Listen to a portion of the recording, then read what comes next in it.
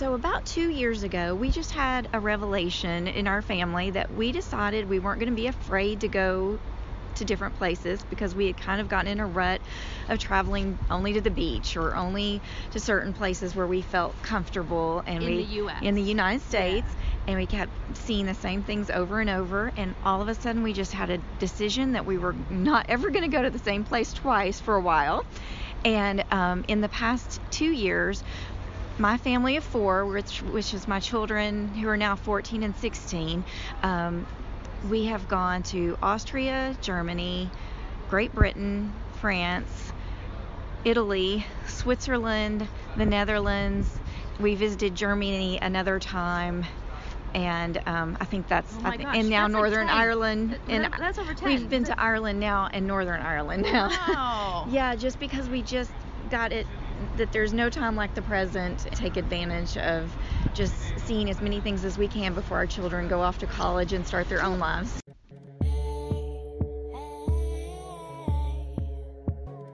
They say the world is a book, and those who do not travel read only one page. Oh. Welcome to the Amidlife Traveler podcast, where we want you to go see the world. Discover interesting stories about people, places, and practical advice to help you plan your next vacation. Hey, let's go see the world. Hey, hello, it's Laura from the Amidlife Traveler podcast. Thank you so much for joining us today.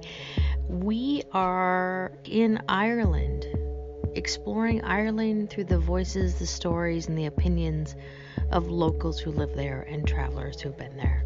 And today you are going to hear the story of the Mitchells from Chatanooga, Tennessee, who I had the pleasure of meeting on a trip in Belfast and Northern Ireland, where they allowed me to be the fifth wheel on their Belfast political tour, and we had the opportunity to talk outside of the Titanic Museum in Belfast before we visited Giant's Causeway.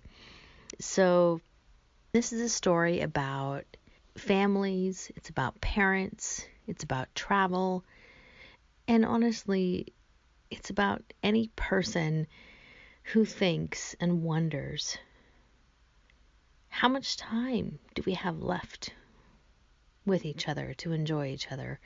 And that's kind of what the Mitchells felt, and what Kim and Brian Mitchell felt when their kids were teenagers, and they realized they were living sort of the same vacation experiences over and over again.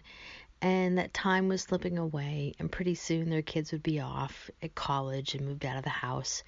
So they decided, let's have some new experiences. Let's go abroad, let's see the world together, and try not to visit the same place twice. And on that path to family travel experiences, somewhere along the way, the Mitchell family from Chatanooga, Tennessee, ended up on a tour bus in Northern Ireland with me. And as the odd wheel out on a Belfast political taxi tour, they were so kind to let me join their taxi tour. And afterwards, we spent the afternoon together and enjoyed the rest of the tour day. And I know that, as you're going to hear today, even though the Mitchells have explored almost 10 countries together in their first 2 years since they decided to value travel experiences over things, that in the 6 months since we've seen each other, I have no doubt that they are planning something spectacular for their spring break this year. So I hope you enjoy this story. And if you're a parent who's wondering if maybe you should take time and investment to spend travel experiences with your kid, just listen to the Mitchells and then decide for yourself. Thanks so much, and enjoy the story.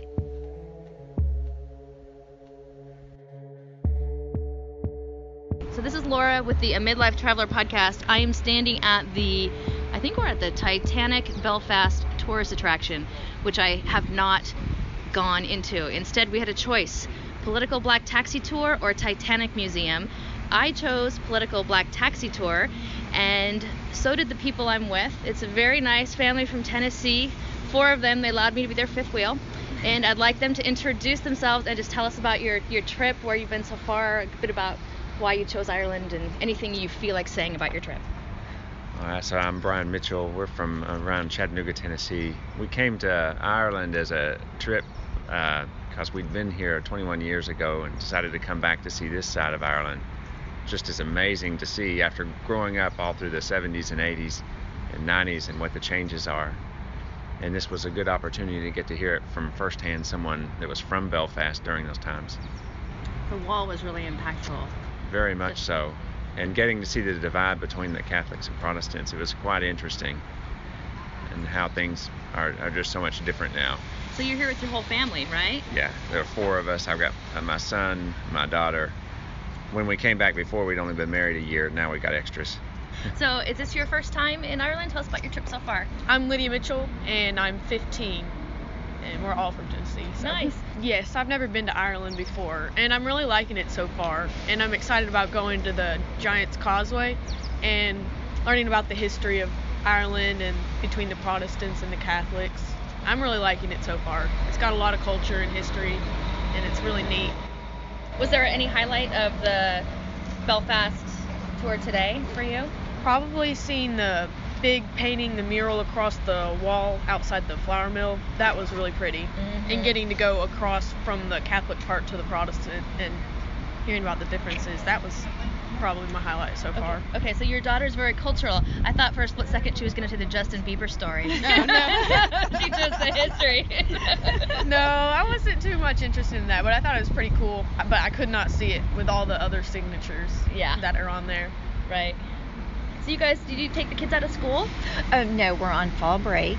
So a fall break? Yeah, we get a fall break as well as a spring break, and we take advantage of it to travel and show the kids things. And I'm Kim Mitchell, and we came here from Tennessee, and we were trying to show the kids different parts of the world. So Ireland was something that we had done a little over 20 years ago, and it was so different. When we came all those years ago, our parents warned us not to come up here. How? Did you just go to different areas, or did you come up here to Belfast? We went to the western coast because at the time that we came here, it was considered too dangerous to come up to the northern area because that it would was have been still the late 1990s. Yeah, that you would have been up 96. here. 96. And it was still a dangerous time, and even the year that we were here, there was some sort of there was a bombing or policeman murdered over in Limerick while we were there that week, and then there was a bombing too. So, for things to have changed this much in these few years. Yeah, it's quite impressive. I mean, you think changing that much in 20 years. Right. I think possibly anything can happen. So, safe enough to bring your children. We brought our children, yeah. So, we actually also have with me a fellow Game of Thrones fan. I'm Evan Mitchell, and I'm really excited to be here in Ireland. It's been awesome, and I hope that to meet some person from Game of Thrones. Now, you guys are the ones that told me, someone told you they're filming a Giant's Causeway? Yes. And at the visa office we came through when they were checking our passports. The passport guy. So I know that we're going there, but I have no idea what to expect. I don't know if anyone's... He said that people have been reporting back to him that they've actually been filming on location. It's kind of rainy, so they might not be filming, but they... Unless they want a rainy scene, but they've got plenty to choose from. Yeah. I mean, even if it's just like from that far away and you barely see it on your camera later, that would just be a cool thing, right? Yeah. Right? Tyrion Lannister. Yeah, me too. Tyrion's fantastic. His personality. Where else have you been, or are you going on your Irish? We're headed to the Cliffs of Moher, and so wonderful. we're excited about that Wednesday. Is that with the same tour company? We don't know. We're We not did all sure. the arrangements before. You know what? So I did my tours by Viator.com, That's what we did. Yes. which ends up feeling kind of like an arranged marriage because you don't know what you're getting until you get the Exactly. confirmation. Yeah. So I had 3 different tours I booked, and they came in from 3 different tour companies. Right. And I've had completely 3 different experiences. One was probably wouldn't recommend that tour company. It's all right. Yeah. Mhm. I mean, it's like pizza. You're on a bad tour, it's still pretty good. Yeah, you still got But, to eat, but it Yeah. wasn't. These guys are great. Their think buses so. are comfortable. Yeah. So we're on Wild Rover. Yeah, Right? Wild Yes. Rover. Extreme recommend. Ireland is who I was with yesterday. Okay. And it was Wasn't a that what we were small mini bus, and it was a one-day Celtic history tour. Mist and We might be doing that. I fog. think we're doing that tomorrow. And if you go to, there's cairns. They're like 5,000 years old, and yeah. you get to go inside underneath, and you have to crouch down and go through this deep dark. There's hieroglyphics in there, and it's complete darkness. So you're Wow. in there. They give you a little flashlight, and you're going. Oh, it's you feel the Yeah. place. It's beautiful, but you also feel it. I hope that is what you guys end up doing because it was really, really Yeah. good. I think we do. We've got something like that, but like you said, you don't really know Yeah. exactly what it's going to be. Yeah, they like. had like 3 different ones that were all sounding similar, and I just went, oh, okay. Well, and we also Pick had that to one. choose according to the day that we had available. Yeah. Argentina, And we're gonna go down to Whitlow. Wicklow. Yeah, it's the Gardens of Ireland. Yeah, there's a mansion or castle. I don't know. It's not really a castle, but it's called Powers Court. Powers Court. And it's in Wicklow County. And Wicklow County is called the Garden of Ireland, and it's got a national park and lots of lakes and mountains and sheep, and you kind of do your own thing. So now you've heard the story of the Mitchell family from Chatanooga, Tennessee, and their family Ireland vacation during fall break. If you're curious about any of the locations that they talked about or visited, if you visit our website at amidlifetraveler.com, we will have a list of some of the areas and some suggested tour activities that you can look at in case you're deciding on taking your vacation or a family vacation in Ireland. We're going to close out this episode with words from Kim Mitchell and why they decided to go ahead and focus on the teenage years as the time when they would prioritize shared family experiences. Okay, so tell me again about your family travels. You Yes. talk about the experiences over things and the places you've gone? Yes, so about 2 years ago, we just had a revelation in our family that we decided we weren't going to be afraid to go to different places because we had kind of gotten in a rut of traveling only to the beach or only to certain places where we felt comfortable and In the US. in the United States, and we kept seeing the same things over and over, and all of a sudden we just had a decision that we were not ever going to go to the same place twice for a while. And in the past 2 years, my family of 4, which is my children who are now 14 and 16, we have gone to Austria, Germany, Great Britain, France, Italy, Switzerland, the Netherlands. We visited Germany another time, and I think that's Oh my gosh, and now that's like Northern 20. Ireland, and That's over 10. we've been to Ireland now and Northern Ireland now. Wow. Yeah, just because we just got it that there's no time like the present, and we wanted to take advantage of just seeing as many things as we can before our children go off to college and start their own lives. So as, mother to mother, because I have a son and, I've have similar philosophies, don't you feel like it kind of changes the conversation or the dynamic a bit? So instead of all the conversations being, oh, get your shoes on, we're running late, or what do you want for dinner, we're late for practice, you're in a whole new culture, a whole new experience, and you get to have an extra... Just to see how other places are and how other people do things, it opens your mind up a little bit. It I think. absolutely does. It Yeah. absolutely does. Well, your story is inspirational.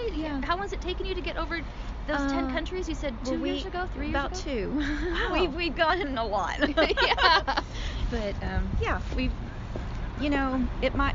I know some of our friends think we're crazy, but we just decided we wanted to get as much as we could done because I feel like I'm on a timeline with my children growing up. Well, because we are on our timelines, right? Yeah. Once college starts, they'll be busy and have their own things.